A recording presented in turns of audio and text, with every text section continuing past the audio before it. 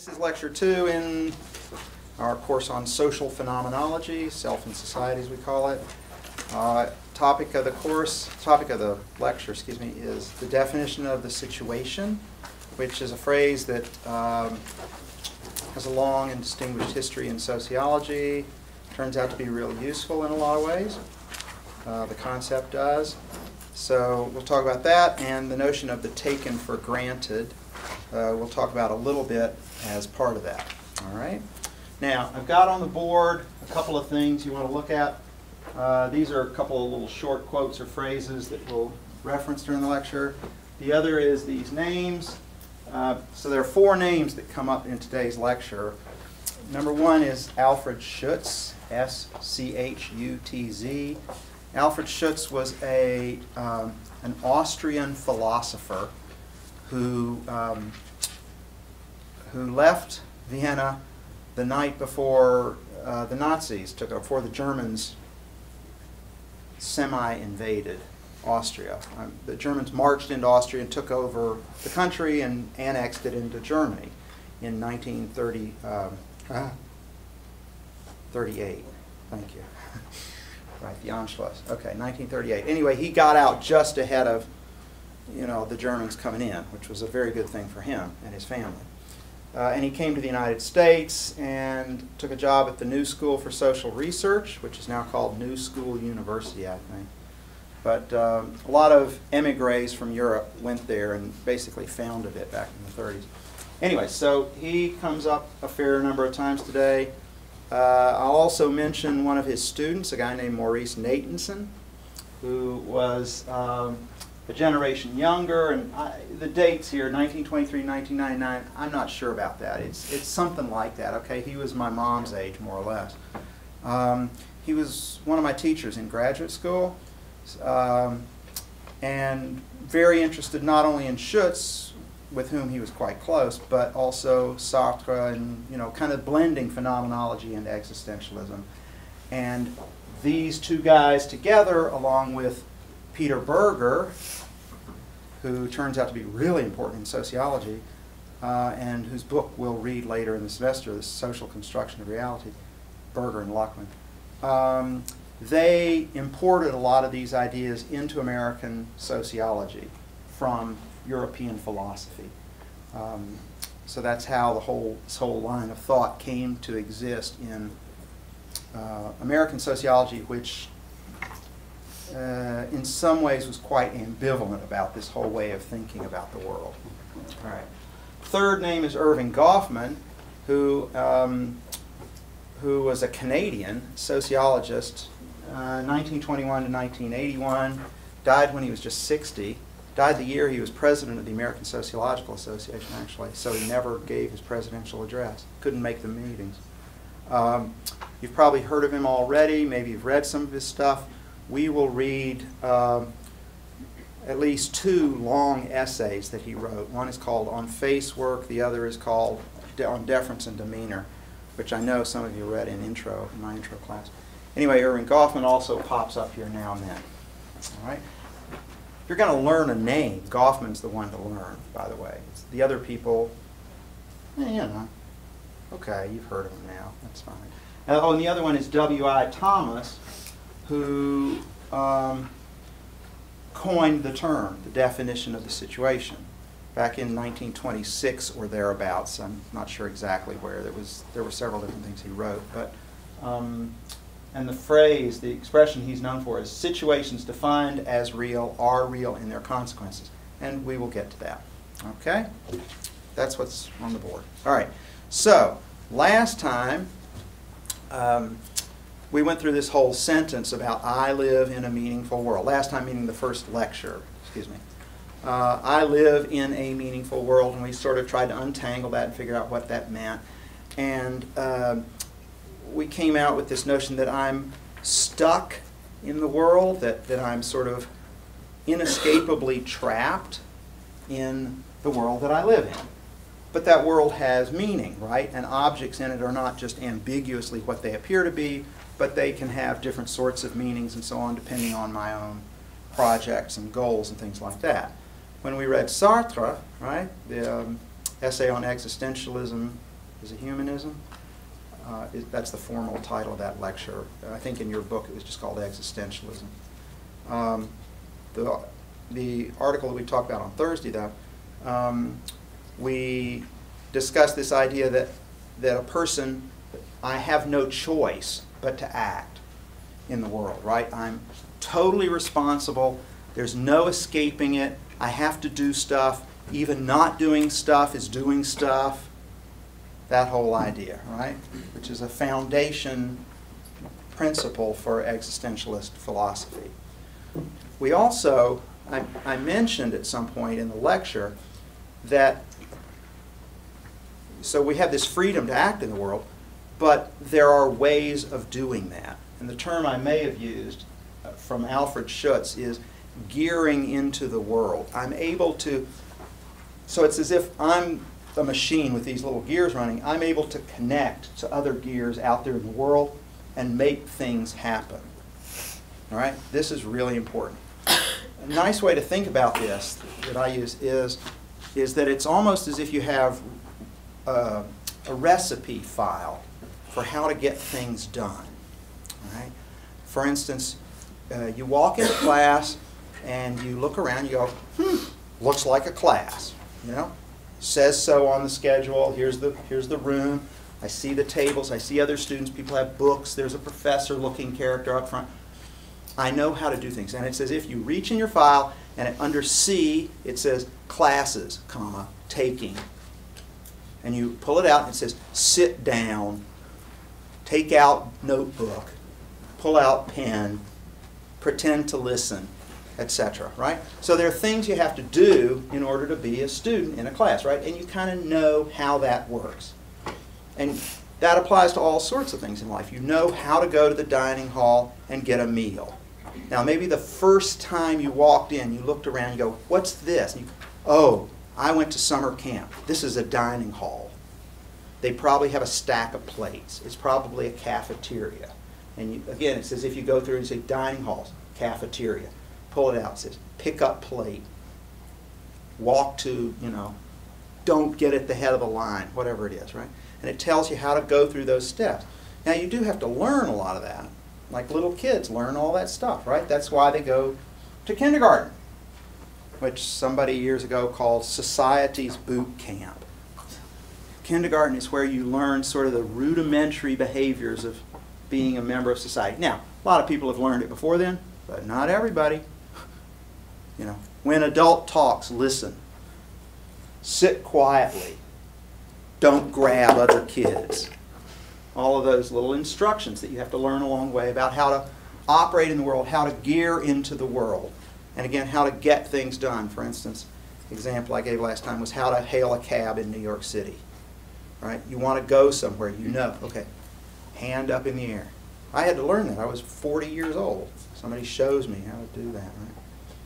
How to drive a car, and so on. All right, so there are lots of different things like that. You folks, you know, for instance, well, if I said, okay, on Friday, or maybe Thursday night, I don't know, maybe Wednesday night, the weekend starts.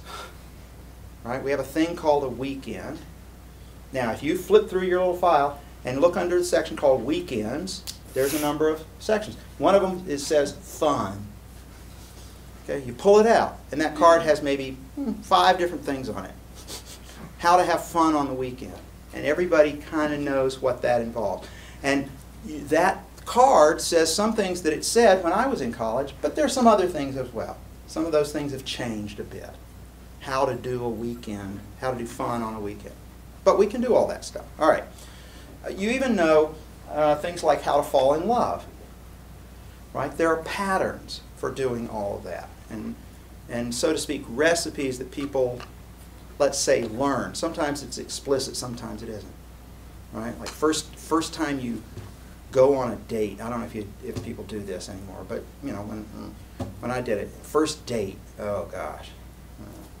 Maybe I won't tell that story. All right. So, anyway, somebody had to sort of explain the rudimentary parts of it. You know, like you call up, you say, "Hi, this is, you know, this is Danny Chambliss." Right? And I say, "Would you like to go to the dance?" And then I heard something at the other end. Like, what? And then I heard it again. It was like, okay. All right? Yeah, okay, you're on your way, right? I'm learning things, and I'm filling out those little cards of how to do stuff. Okay, now, here's the important part for today's lecture, or a big chunk of that. You can do that because other people have those cards too, right? And because situations you encounter are, we can say, typical. Right? You walk in the classroom, you look, you go, wow, it's a classroom. Pretty straightforward. Or somebody says, okay, there's a dance at the junior high, or middle school, you would say now, and you're supposed to get a date. Okay, but you kind of know the other person knows this too. Right? So you can gear into the world, right? So you can do your part, and they pull out their card, and they go, the answer is yes. Not, what are you talking about? Go away. And at the other end, her mom's saying, don't say that. You can't say go away. Say, I have to wash my hair. Or whatever, right? There are ways of saying yes and no and so on. All right. All right. So you can deal with other people because they're typical and they're recognizable. So you see types of people in the world, like professor. So you walk in the classroom and you look, and there's some older guy there, and he's got glasses on, he's writing on the board. Must be the professor, right? Not somebody from the dining hall. Okay, and you recognize me as such, and I see you, and I go, looks like students. Periodically, you make mistakes, of course, right? Which is always interesting and funny. Like, there's some other professor in the classroom, and I tell him to sit down and start taking notes, and it doesn't work so good. Right? And that sort of thing happens, but mostly we get along okay. All right, so number 1 point is, and this is a phrase from, well, I think it's from Schutz, although Natanson used to use it all the time. So I'm actually not straight on whose it is. I think it's Schutz's, but okay, which is typification is the key to the everydayness of the world. In other words, the key to making everyday life, the way we use that phrase, right? The key to making everyday life possible is typification, which is a big fancy word, deliberately so, for the process of creating types of things and activities and people and so on, right? Our ability to classify, in other words, is the key to making daily life routine. Right? So you classify everything so you can deal with them, and you ignore the differences. So I walk in, you're all sitting here. Well, there, I already said it.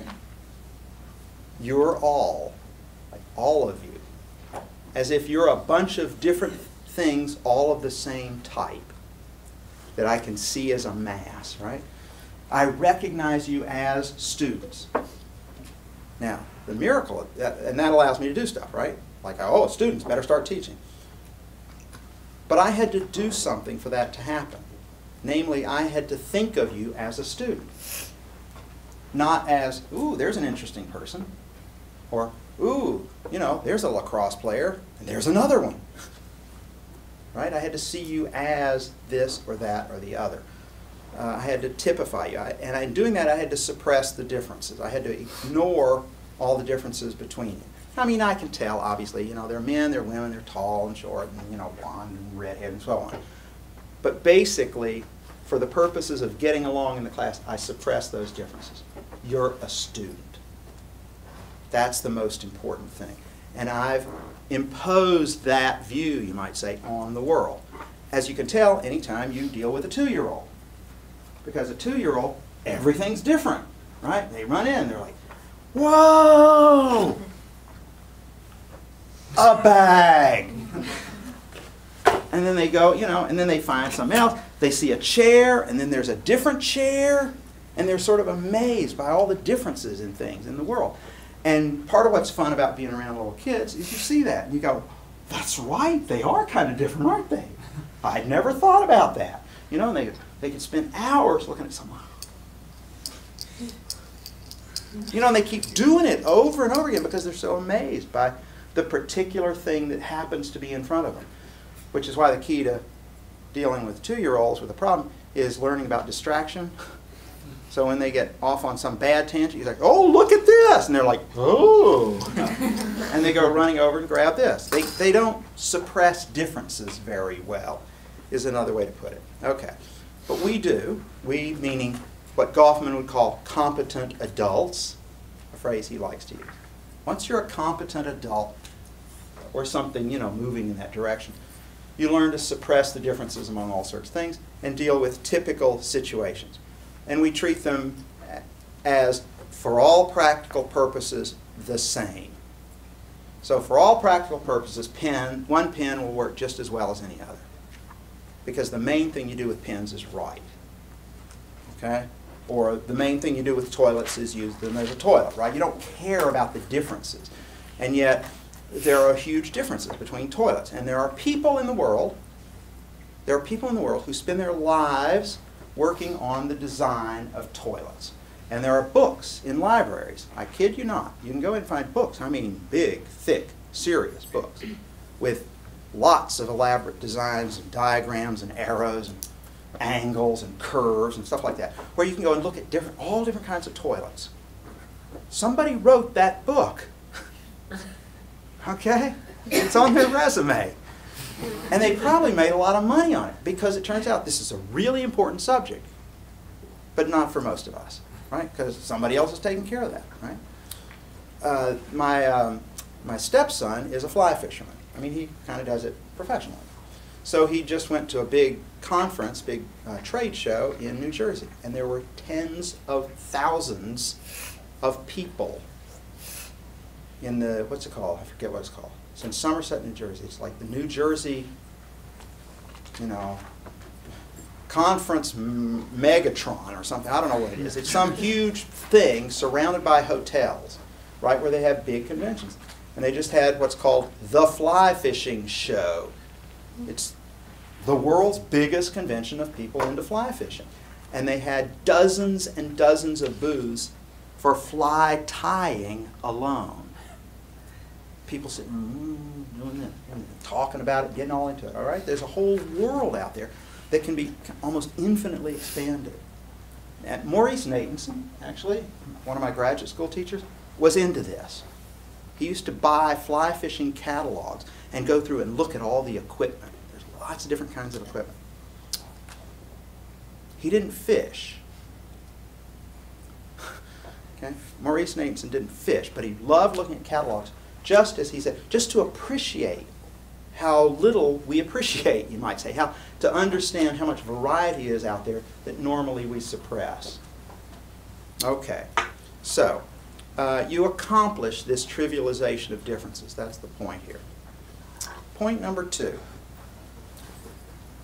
These types of, let's say, objects or situations or people in the world are what we might think of as reciprocal.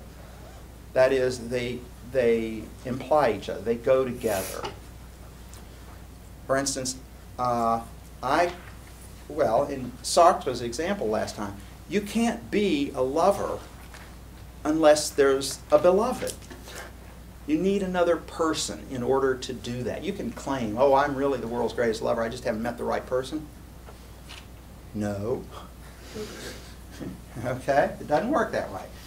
Right? You can't be a parent without a child. You can't be a teacher without a student. You could probably be a student without a teacher, okay? But that's for most purposes.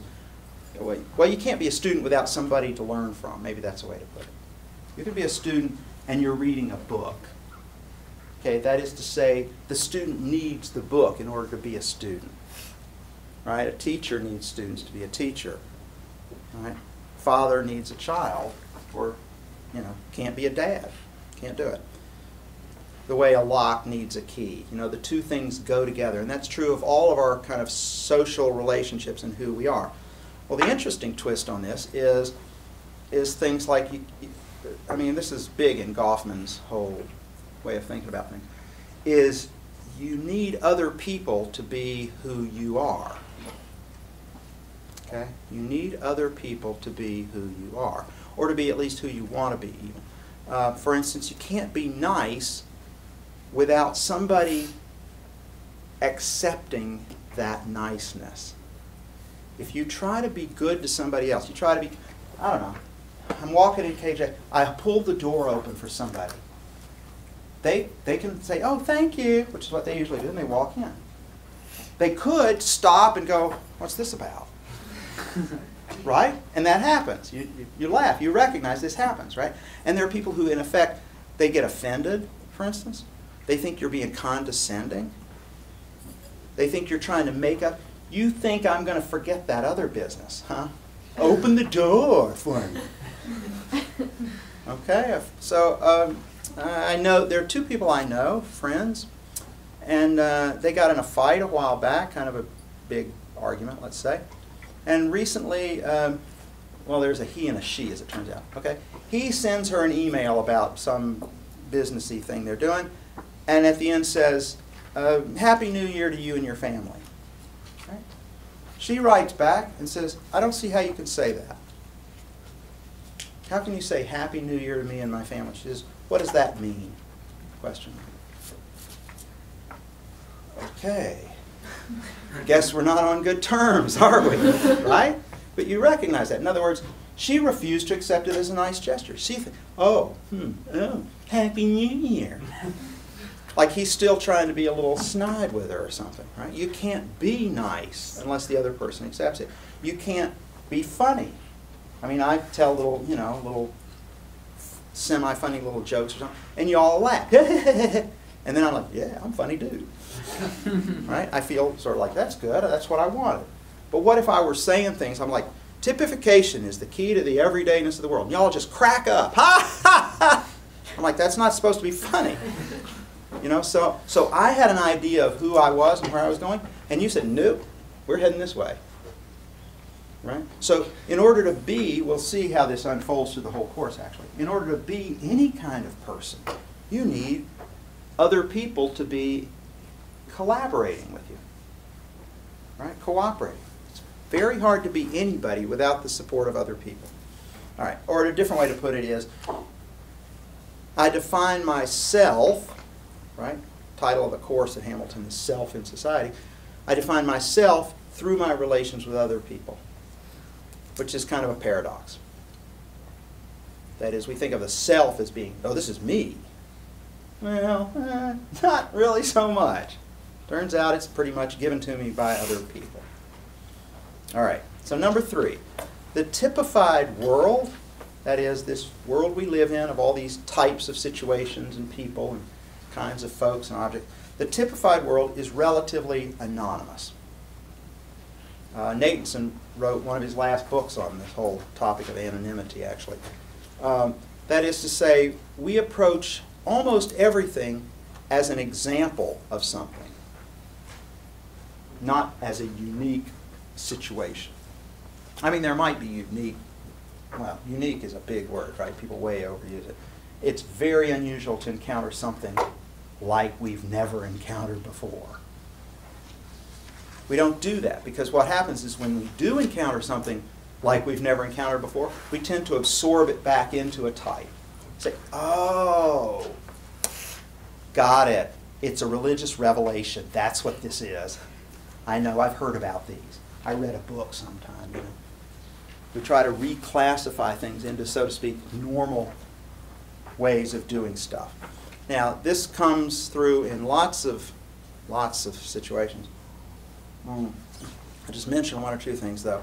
I'll just point out that something like naming people, when you name someone, that by itself gives a sort of distance to the relationship. You've typified the person as a type of thing. For instance, my wife is a Susan. There are a ton of Susans in the world, let me tell you, especially her age. Right? I mean, there are a ton of Susans. She wrote 5 in her elementary school class alone. A lot of Susans those years. And now our granddaughter is named Susan. So every so often people get confused. They call up and say, is Susan there? Like, which one? Although usually we know. Right? You can tell which one they want. By the way, oh, that's for the little one. Right? And so on. All right. But even names give a kind of distance, which is funny. So, I don't know. You meet somebody. And at first you call them maybe by, maybe you're in a work situation and you first say, oh, that's I don't know, Ms. Jenkins. And then it's, oh, that's Sharon. And then you start being more friendly with Sharon. Pretty soon it's Shar. And then you get like real friendly and it's like Snookums. Right? Or Honey Bun. Or Cutie. Or And at a certain point in that relationship, you may get so close that it's offensive to call the person by any name at all. Right? That is, there are moments when you're not supposed to use the person's name. Right? Which implies a certain degree of intimacy. A serious degree of intimacy. And what you recognize then is that using their name at that point sort of re-separates people. A good example of that would be you're talking to your kid, you know. Anthony Michael Calabresi, you get in here this minute. Anthony Michael Calabresi? What was that? And the kid's like, oh, I'm in big trouble now.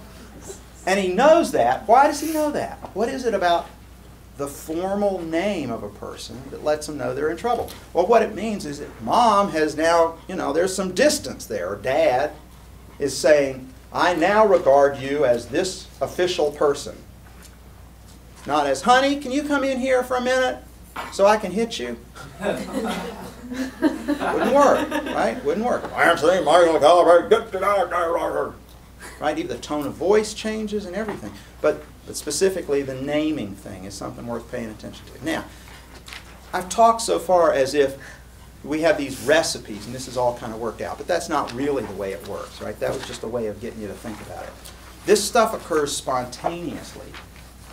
Whether you, I mean, sometimes you think about it and it has to be planned and so on, but it's going to happen regardless. You just spontaneously do it. We live that way. Or, to put it sort of formally, and this is a term that will come up a lot in the course.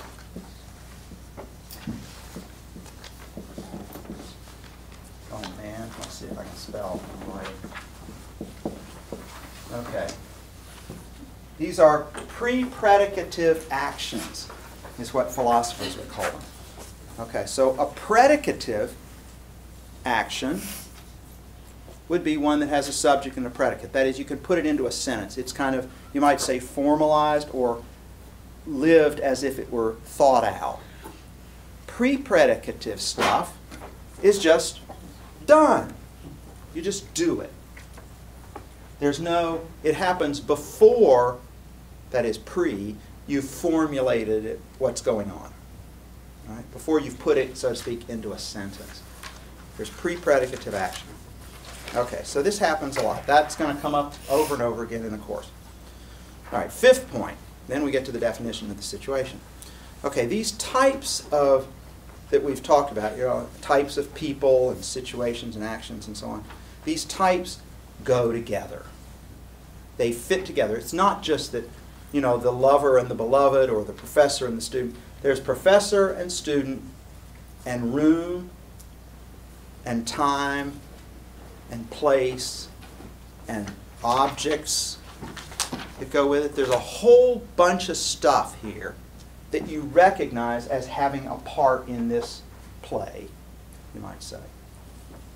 Okay, now Irving Goffman, when I said play, Irving Goffman was famous for presenting what was called the dramaturgical view of society. In other words, he treated society as if it were a theater. And these things we do all the time are little plays, right? And they have a setting and a scene and certain time, and there are people in charge. They're like directors, and they're actors who have their different parts and so on. And he did a lot with that metaphor, okay? But things go together, and everything kind of fits, and we will elaborate on that coming up. Okay, so, part 2. In any situation you walk into, there is what we might call the definition of the situation. This phrase is from W.I. Thomas, this sociologist back in the 1920s, 30s. And he said, what? Okay. The definition of the situation is, this phrase is really useful, is whatever it is that answers the question, what is going on here? So you walk into a room and there are a bunch of students. You walk into a dorm room one night and everybody's in there talking and stuff. And you walk in and the room falls silent. And you go, hey, what's going on, guys? And they look at each other with their eyes kind of open like this. Beer pong. Yeah, we're playing beer pong. Yeah, come on in. We weren't talking about you. Right? Or we're talking about sociology. Yeah, it's really intense. I've been worrying about pre-predicative actions. Right? Maybe that's what's going on. They're talking about a class, or they're playing a game of some sort, or they're gossiping about you. All of those are possible. So anytime you go into a situation, the first thing you've got to do is figure out what's going on here. Right? What's the definition of this situation? Right? So, for instance, you sit down at dinner, and there are a group of people, and they're talking. And maybe one person is making sort of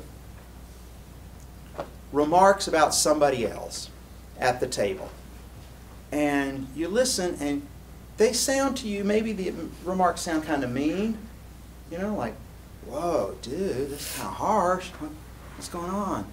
And you're looking, and the other person, the person being talked about, is laughing, and they seem kind of relaxed and fine. You go, oh, I guess they're just kind of joking around. Maybe this is kind of what they do.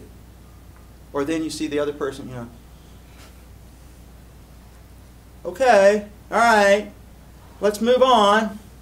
Okay, all right, and you see other people, you know, and you're looking for the signs. Is this a friendly conversation? Are they joking around? Is it serious insult? All right, is this intimidating or challenging or nice or intimate even, right? Like my brother and I have conversations. Oh my Lord, nobody else in the world would, you know, I couldn't talk to anybody the way I talk to my brother, and he to me, you know. Oh God, it's awful. And I keep hoping, you know, maybe I could find a friend who could actually do that. It's hard to do. And, you know, you can talk about how that works, but anyway, so a situational definition, you try to nail it down. But some situations are intentionally ambiguous, of course. That's what flirtation's all about. Like, are we really going that way? Maybe. And you can kind of have fun with it because it's ambiguous. That's part of what's appealing about it. If it were an all or nothing clear-cut situation, wouldn't work. Wouldn't work. Okay, so point 2. So first is you need to answer that question. But number 2, you're looking for signs to interpret and figure out the answer. Figure out what's going on. Like you meet somebody new and you want to know if they're nice. So first thing is like, hi, I'm Dan. And you're like, hi, I'm Meg. She's smiling. That's good, right? Because my little recipe card says, smile, nice. By the way, this is incredibly misleading. There are people in the world, I can tell you, who smile a lot and are vicious. I'm just speaking from experience, right? On the other hand, there are people who never smile. I mean, I have a friend, never smiles. Nicest person you ever want to meet. How do you know that, though? You know, because other things happen and so on. But the signs are kind of out of sync with the way we think things ought to be working, I guess. Posture. Okay, I got to stand up straight. This is something I'm working on. I have back problems, so okay, I got to stand up straight. Looks better. Makes a big difference. I see it on the tape. Wow, looks better if I stand up straight. I keep doing this, I could turn out like Mitt Romney. Okay? So Mitt Romney, he's astonishing. This guy, I'm not speaking to his policies, you understand? But he is tall, and he is good looking, and he's got a big jaw, and he looks like, and he's smart, right? And then when he says stuff, he looks serious about it. This country must walk forward boldly into the 21st century. I don't know what he says, but you know, he says stuff. And people say, boy, golly, that guy is solid as a rock, steadfast, right? He is steadfast and strong, and he'll be a bold leader and blah, blah, blah. He's committed, that kind of stuff. Next day, he changes his mind. I mean, I watched this during the campaign last fall. He would take utterly different positions on the same issue in the course of a week, and each time people said, he's serious about that. I mean, it was amazing. It was great. Now, there are other people. Bill Clinton was pretty good at this too. But that's another story. All right.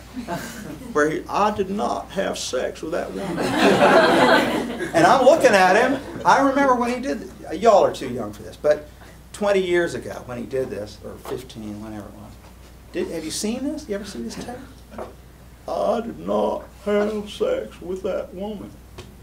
I was watching it on live TV. I'm like, he sure looks like he's telling the truth. I mean, all the signs say he's telling the truth. But I know he's lying. It's really tough.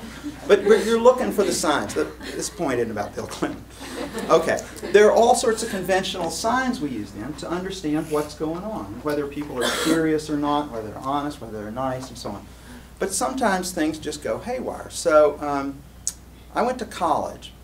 All right. So I grew up in Tennessee in the 1960s, very conservative, very Southern, very white, you know, all those things, right? 100% segregation in a city that was 50-50 white-black. Went to an all-white school. Okay. I went to a military academy, right? 6 years, and marching and saluting and all this. And Christian, you know, prayer twice a day, all this kind of, all right, very, very conservative. I then went to college. Here's what happened the third day I was at college. No, the first couple of days, I'm there, I'm meeting a lot of people. There are a lot of hippies, a lot of kids from New York, you know, it looks kind of wild. Fine. I'm good, you know, okay, I got my little Bermuda shorts and so on.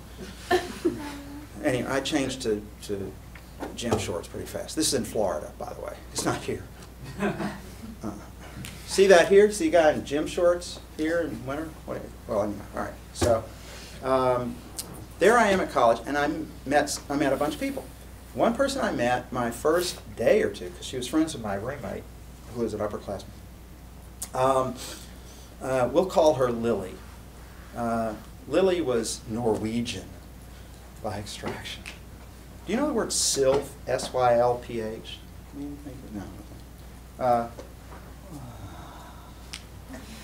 Lily was tall and thin and elegant beyond belief. And she had this longish blonde hair. She never wore any makeup or anything like. She didn't need it. And I remember watching her walk into the cafeteria, like the first or second day there, and she just kind of, you know, she comes flowing into the room. I'm like, right? I'm straight out of high school, you understand? And I like, how did God create it? How did God create a creature like this? I mean, she had style. So there I am. Now, I'd been a swimmer in high school. So like, this is like the third day of orientation. I was out at the swimming pool. This is Sarasota, Florida. It's gorgeous. It's like 6 o'clock in the evening. The sun is setting over the Gulf of Mexico. The palm trees, you know, the hibiscus, I mean, you know, the whole deal, right? And I go out to the pool. There's nobody there but the lifeguard and me, right? I'm swimming my little laps because, you know, I'm like trying to let people know I'm a really good swimmer.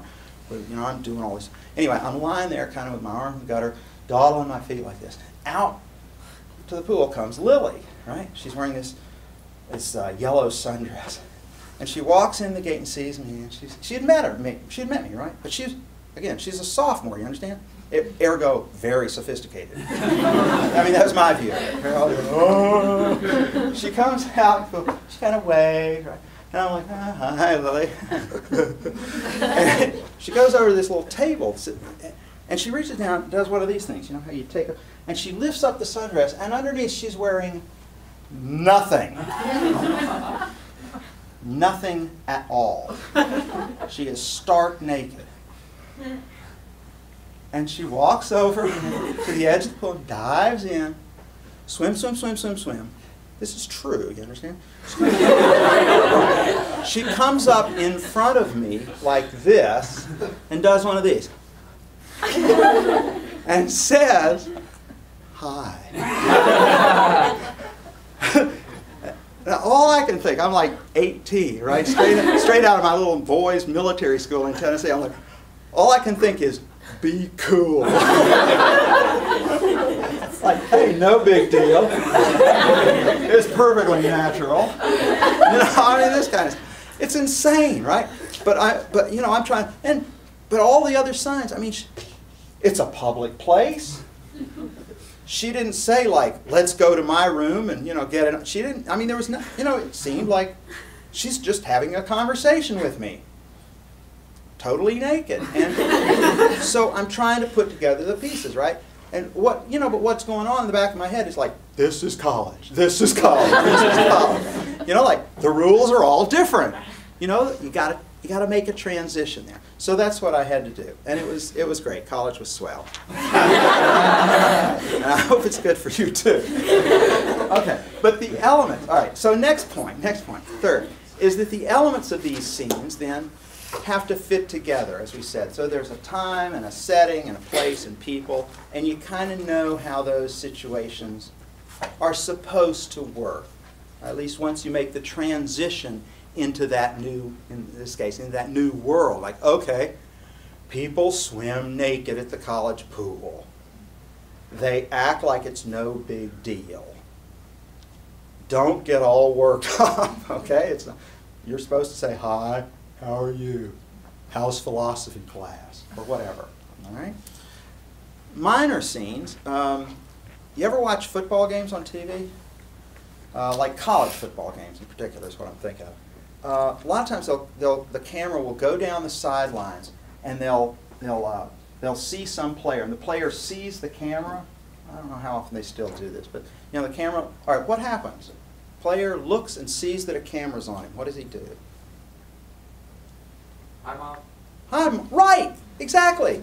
You go, hi, like that. That's what they're supposed to do. Now, how long does that last? Ballpark. 20 minutes? Half hour? 1 second? Maybe, maybe 5 seconds, right? I mean, you have a clear sense of what would be too long. He starts trying to, get the groceries, kind of. Don't forget the lactate, right? I don't know. Chicken noodle soup.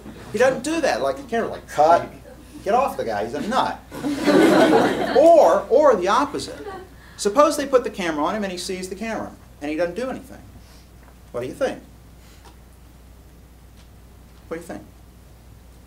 He looks at the camera and goes, yeah. He's so used to being on camera, he doesn't react anymore. That's possible.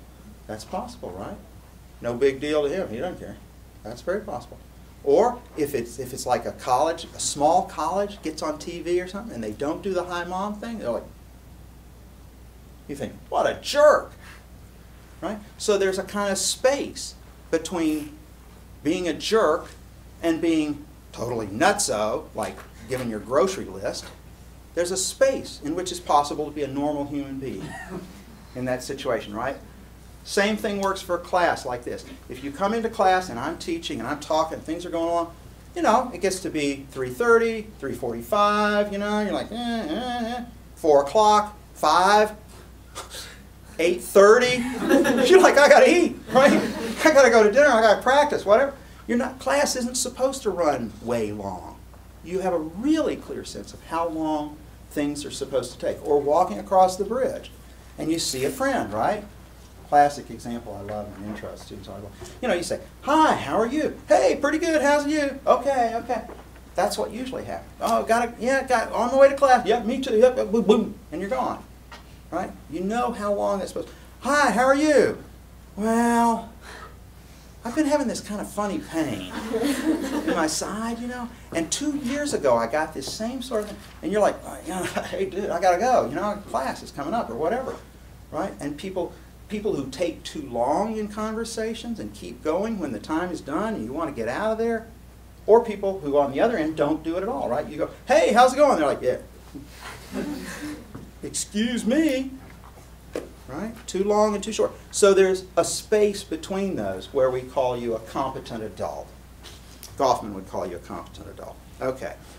So, number 4. All right, so things fit together. You look for signs. You try to figure out what the situation is, what's going on here, how it works, and so on.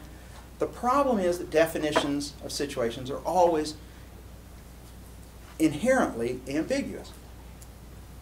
They can be modified. Things are up for grabs. We gave the example last time of hemostats as an object that can have lots of different meanings, right? It can be a roach clip, or it can be something to clamp off blood vessels or whatever. Same with shoes. Shoes can be something for walking. Shoes can be something for looking at, you know, or admiring or whatever. Shoes can be an erotic object, okay, were the 3 examples I gave last time. It's true of all kinds of stuff. And you can spin situations in different ways. To go back to Bill Clinton, who was great at all sorts of things like this, when he was president, maybe it was when he was a candidate, somebody asked him if he had ever used marijuana. And he said, I may have experimented.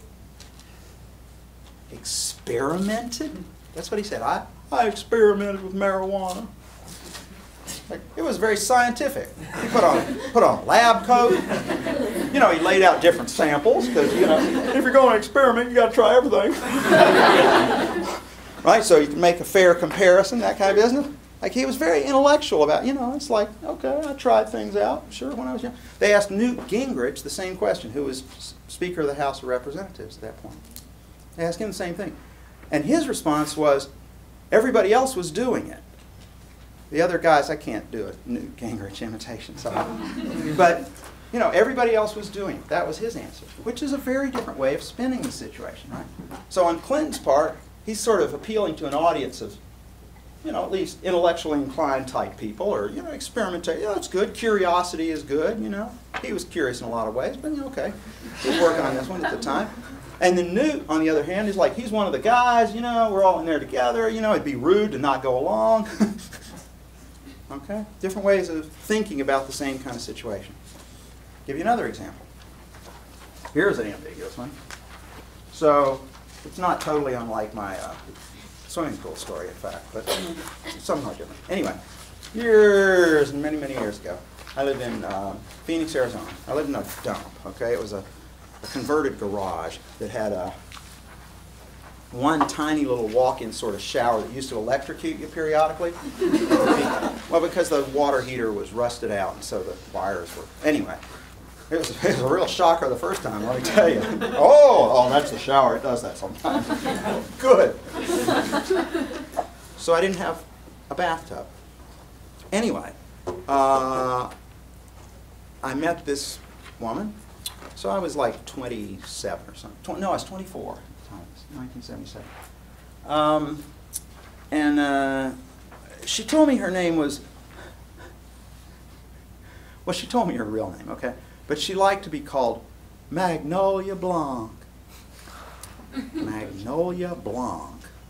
It was like a Tennessee Williams character, was kind of the idea. She was into that sort of thing. So anyway, she said, Magnolia Blanc.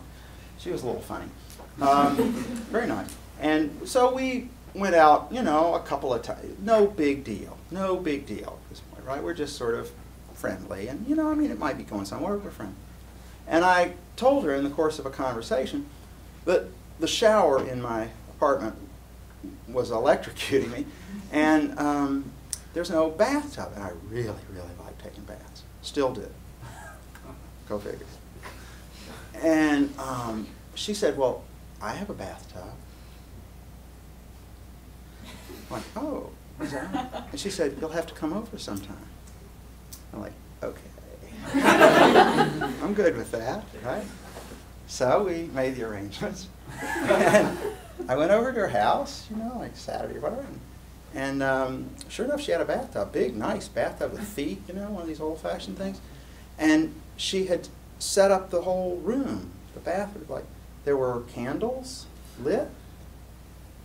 And she fills the tub, you know, and it's steaming, and she pours in some unguents and oils of some sort, right? And there are others on the little table. And then she undresses me, puts me in the bathtub, and walks out of the room.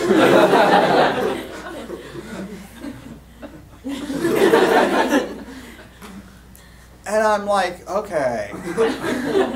definition of the situation, look for the signs, it's supposed to all fit together, right? Clearly I was misreading some of the cues, but I couldn't figure out what it was. You know, but I'm cool, right? I'd been through this situation with Lily early. I'm like, okay, whatever, you know, you do your thing. And so I decided just to sit there and enjoy. I might as well enjoy the bath. So I did. And when I got out, I get dried off, I get dressed. I walk out in the front room. She's on her living room floor doing yoga. And I never even said, I was like, you know, I wanted to say, am I missing something here? You know, did I read too much into this situation? Was I assuming things I shouldn't have assumed? But, I didn't have the nerve. I was like, well, I don't know. You know. Like, why would you think that? I had no answer. I didn't. And I still don't. I just have no idea what happened. I have no idea. She was very odd, actually. Okay. But in fact, usually. So situations have this inherent ambiguity where things can go wrong or turn out not to be the way you thought. And that happens all the time in relationships, obviously, of that sort. You know, when you're starting up, you're not sure where it's going. But it happens in a lot of other ways. But normally, things look normal, right? And this is what you're going to read about in Beyond Caring, in the chapters for Thursday, right? Is about how people move into making a situation normal when it's initially quite abnormal. Okay, but usually we have a kind of suspension of disbelief, as they say in the study of poetry. We accept the official version of what's going on in a lot of situations. We assume, as they say in horror movies, there's a logical explanation for all this. Now, there are some people in the world, Sartre actually mentions them in that essay you read, or actually it's later in the book, I guess. It's page 92, 93, which I think is past the sections we read. Sartre refers to people who have what he calls the serious attitude. Now, the serious attitude is one that says the world is what it is, and there's no ambiguity about it. Things have to be the way they are, in fact. The serious person is one who thinks, for instance, that a grade means something. I guess is my take on it. That a grade really does represent, that's how you did in the course. And that's the way it is. Right? And they take that, we say, seriously. They sort of can't laugh about it or step outside of that situation. Laughter, by the way, is a great thing to think about, because humor frequently, usually I would say, probably always, involves seeing a situation as intrinsically ambiguous, where you can move outside of the official definition and see it in a different way. That's what we're doing when you make something funny. At any rate, so, my other example, okay, the intro students know this, of course, but, so that's a $20 bill, right? So I take that fairly seriously. I don't know about you, but, periodically people do that. They're like, wait a minute. So there's a little bit of a, wait a minute. You're like, you're not supposed to do that. Because that's a serious thing, right? Now what's funny about it is that, I'll tell you, just so you know, you can Scotch tape them back together perfectly good, as long as the serial numbers match. And I'll do that later, because I'm a funny guy, but I'm not Michael Bloomberg. Okay, so, which is another story. Right, different people take money more or less seriously, depending on all kinds of things. At any rate, so this is a piece of paper, but we think it has a certain value, right? And we think that value is kind of in the paper, almost. Like, there it is. It's real. Money is real. But a sociologist would say, people give money its value, and it can be lost at any moment. So if, for instance,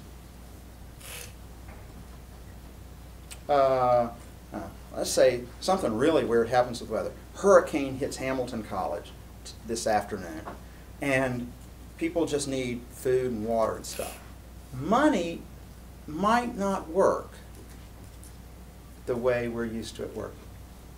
You know, it might be a gun works better. Right? Works a lot better.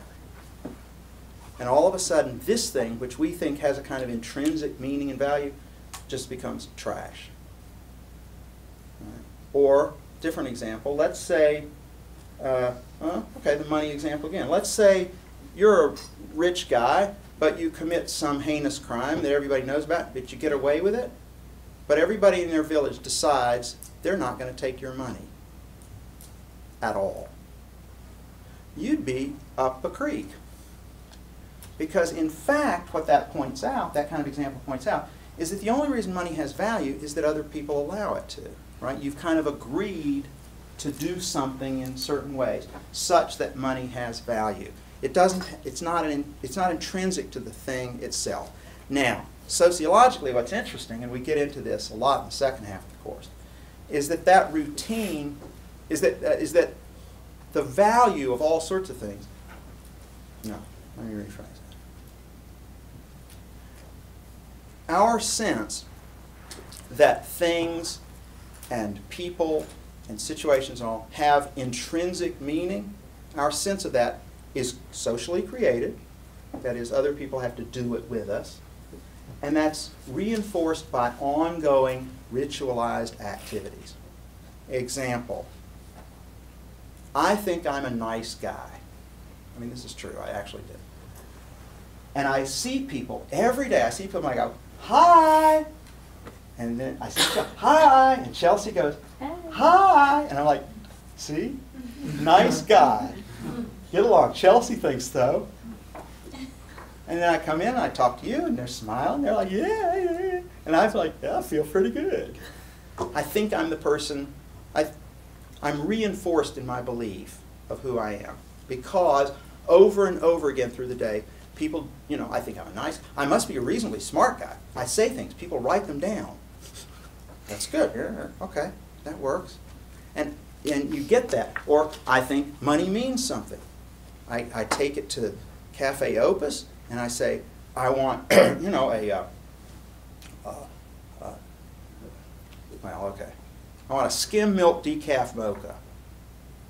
Right? And they're trying not to laugh. I understand that part. Like, you want a skim milk? What's the point? You know, by the time I'm done with the specification, just give me water. You know, I don't care. And I give them money, and they give me the mocha.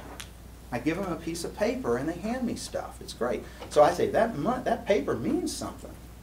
It's not just a piece of paper, right? But that exists again only because over and over again we do these back and forths between us that reinforce that. Okay, so number 3, the routine.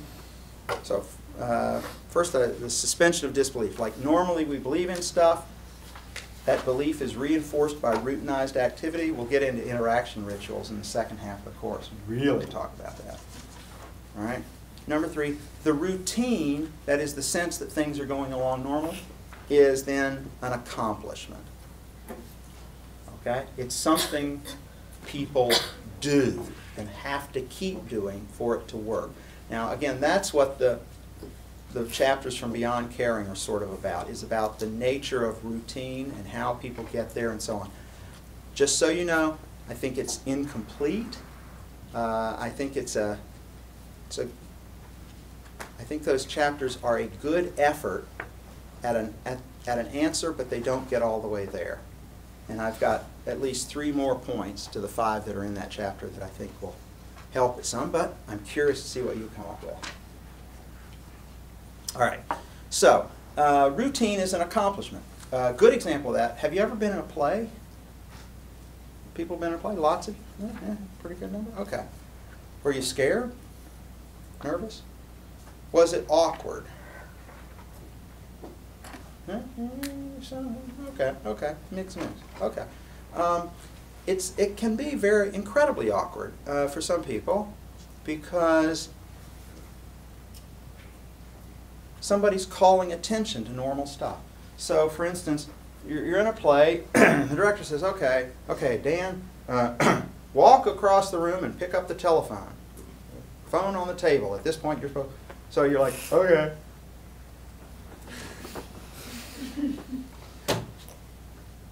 hello? And he's like, Dan, all right, wait. Go back. Relax, the director says. Take it easy. Just walk across the, you're like, okay.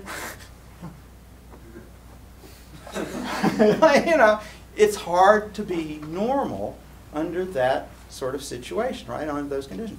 Just talk, they say. It's not that easy, because you're trying to make the taken for granted stuff look taken for granted when it isn't. Now, a good example of this will be you when you graduate from Hamilton. You're going to have to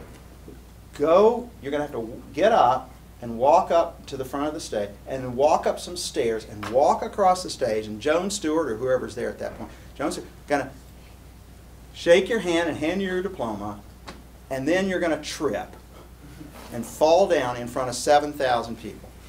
That's what you're going to be thinking. You're like, I don't want to fall down. And I got these shoes, and I got this dress, and I'm doing this up the stairs.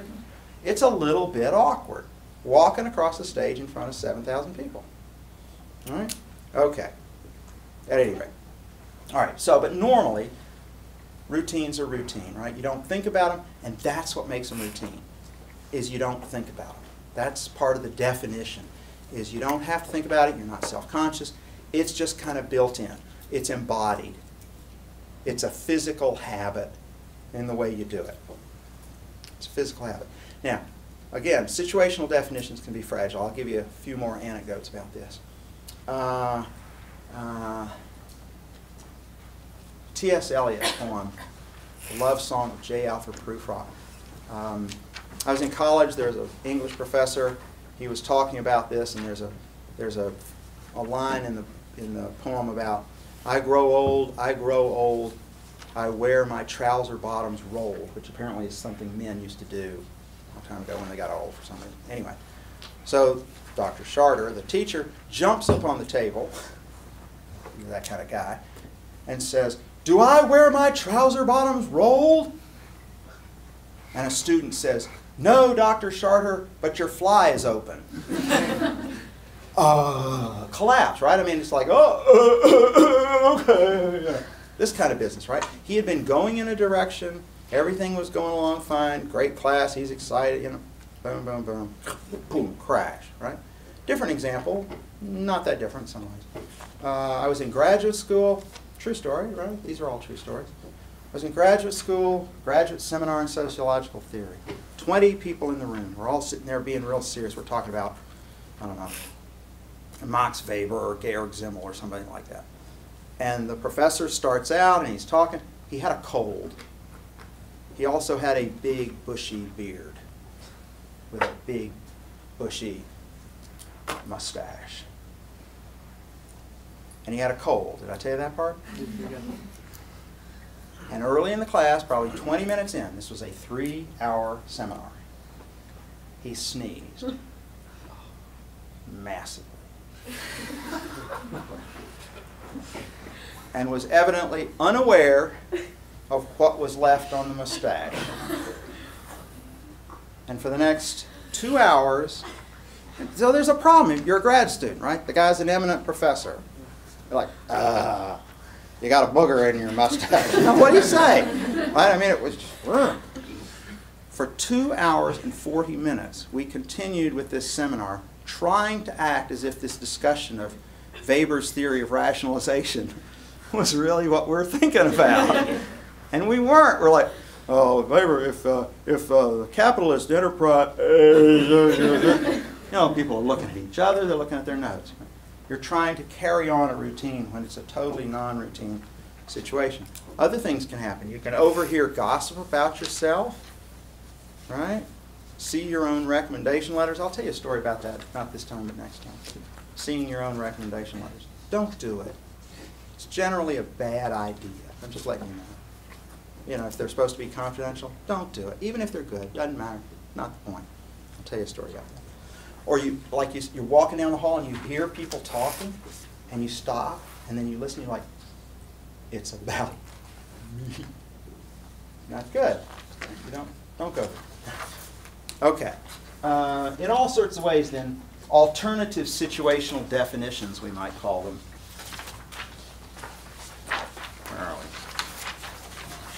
there we are, can threaten things in everyday life. This is what jokes are about in some ways, or putting people on. Con games are all about this, or about how you abuse people's understanding. They think this is a normal transaction. You're trying to help. Hey, listen, I just found this thing. Somebody calls you up and they say, you are about to inherit $28,714.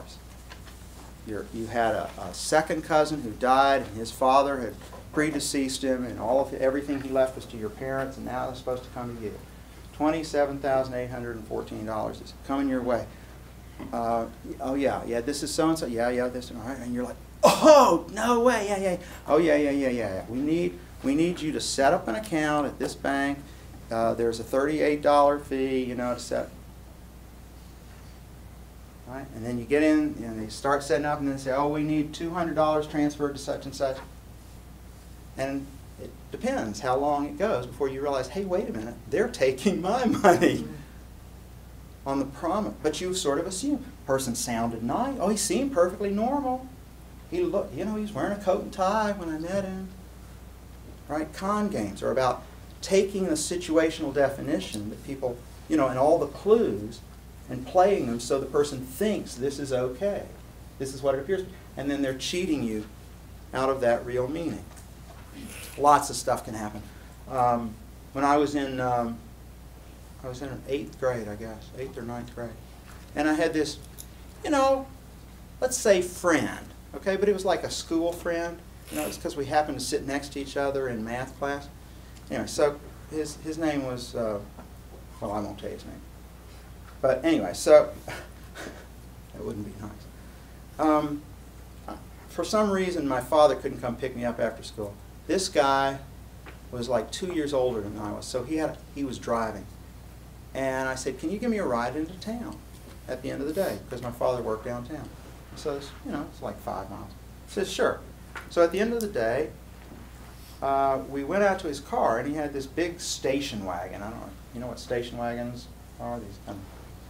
Anyway, he had all this crap all this stuff in the back, because his father worked for the fire department, basically. But had all the, like tanks of oxygen and ropes and ladders and this kind of stuff crammed in the back of the car. Fine, okay. I get in the car, and we sit down, and I'm like, okay, we're getting ready to go. And I see on the dashboard in front of me is a billy club, like a police baton mounted in brackets. And then, okay. And then I notice over by the door, on his side of the door, there's a can of mace. You know what I mean by mace? Like stuff that hurts people real bad if you spray them with it. He's got a can of mace on the bracket of the door. It's the kid's car. Okay, maybe his dad, I don't know. And I'm kicking something underneath. And I look underneath the seat, and under the seat is a sawed-off shotgun. And I'm like, so, buddy, how come you got all this stuff in the car? And he said, and I quote, there are people who'd like to get me.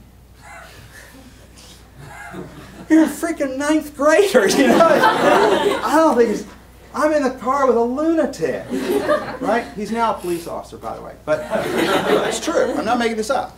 And, so I got my ride into town, but that was it. I didn't want to ride with him anymore. Or I'll tell you one other little example. So, you know who Jodie Foster is? Jodie Foster, an actor, right? Actress. And she was famous from very young age. And she was in all kind of great movies when she was a kid. And I was a big, big Jodie Foster fan. So this is go to 1979, 1980. I'm a graduate student at Yale in sociology. I'm teaching a class. I'm teaching a research methods class. And my fantasy, Jodie Foster enrolls at Yale as an undergraduate. Okay? I'm like, she's going to take my class. I'm convinced. And my fellow grad students know about this, and they think this is ridiculous. It is ridiculous. She's not going to take my class. But anyway, I think maybe Jodie Foster will take my class. I thought she was fabulous in Little Girl Who Lives Down the Lane, for instance. It's kind of a horror. It's great. She kills her father, buries him in the basement. Anyway. I'm sitting in the dining hall at the Yale Management School one day, eating lunch with my friend Diane, sitting across from each other. And it's a small dining hall. I mean, it'd be like McEwen, basically. I'm sitting there, and a group of, you know, I mean, there are all kind of people going in and out. And sort of vaguely on the side of my awareness, a group of freshmen walk in. You know, a bunch of kids sit down at our table. And I'm talking to Diane, and she starts doing this. And I'm like, okay, I'm just, you know, we're just, and she does some of this. She does. Actually, she was going that way. I was sitting across from her. She was motioning to her left, right? Like this. And I don't know, and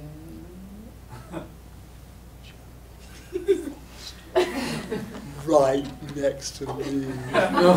Great. It was a high point. Okay. That was it. That was the high point. So I sat next to Jodie Foster at lunch in the Yale. I did not say hello. She looks like a freshman college. I mean, she's, you know, totally nondescript. Completely nondescript. You would have no notion whatsoever that this person was a world-famous movie star if you didn't know that face. Okay, fine. But within months after this happened, so I have this thing about Jodie Foster. Everybody in the department knows this. You know, I've got a poster on my wall, whatever. I mean, it was kind of a, you know, lark, but whatever. Yeah. One day, a guy named John Hinckley at the Washington Hilton, Ronald Reagan's coming out of the Washington Hilton. John Hinckley shoots Reagan. Bang, bang, bang, bang, right? Nearly kills the president. They immediately grab him, you know, there he is. And they ask him, why did you do it? And he says, what he said literally was, I did it for Jodie. He had a crush on Jodie Foster. That's why he tried to kill the president, to impress her.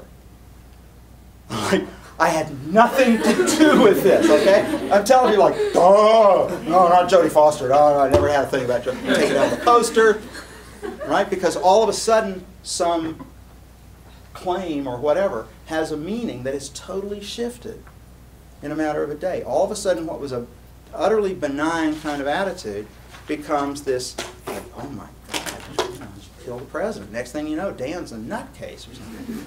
Anyway, so on Thursday we will talk about routinization, how people get used to being in very abnormal situations. Thank you very much.